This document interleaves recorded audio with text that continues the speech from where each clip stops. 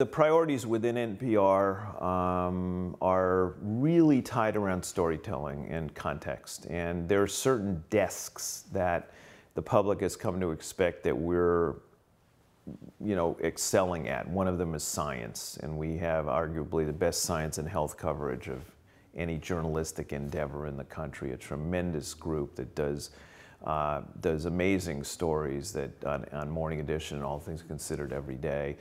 Foreign desk, we have 18 foreign bureaus when other news organizations have totally cut back. We just added an 18th in Sao Paulo, Brazil.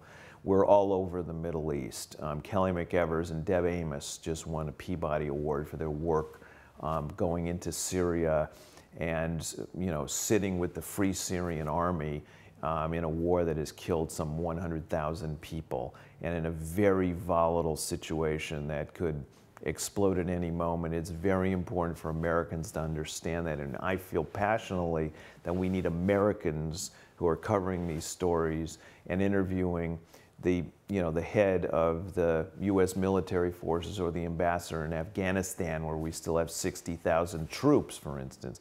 We need to know what's happening over there. It's very important for our men and women in the armed services.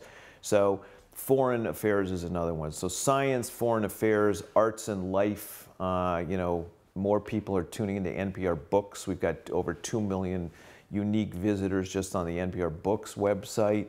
And NPR Music is really taking off as well, especially with younger people. The average age of our NPR Music app is 28 years old. So we're trying to push out, of course, journalism around those different, what we call verticals that we're expert at, of course, covering Washington, whether it's the Supreme Court, Capitol Hill, or the White House. We've got a great team covering politics. Those are the main things that we can do in bringing headlines for the stations around the country.